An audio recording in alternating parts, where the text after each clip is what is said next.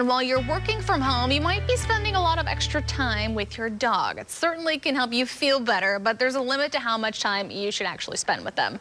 2 Works View's Mike Brooks spoke to an animal expert for today's Mindful Moment with Mike. There certainly is a limit to the amount of time that you should spend with your dog these days, because if you're with him 24/7, it can lead to something that's problematic. I spoke to Amy Vaughn, who runs Spirit Ranch Dog Training, and we talked about something called separation anxiety. It is where a dog has no identity without their owner.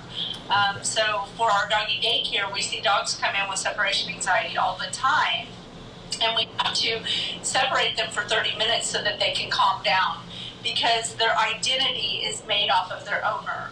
They don't know how to be without them.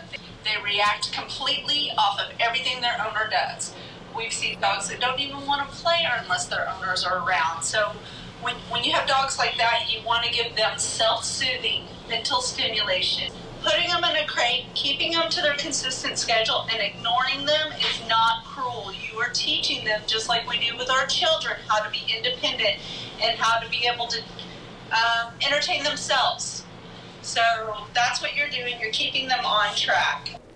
So there you go. Crating isn't cruel, is it, Lola? No, it's not. Amy actually says when you are crating, you need to put in some kind of an everlasting dog toy. You know, it has food inside of it. That kind of keeps their minds entertained.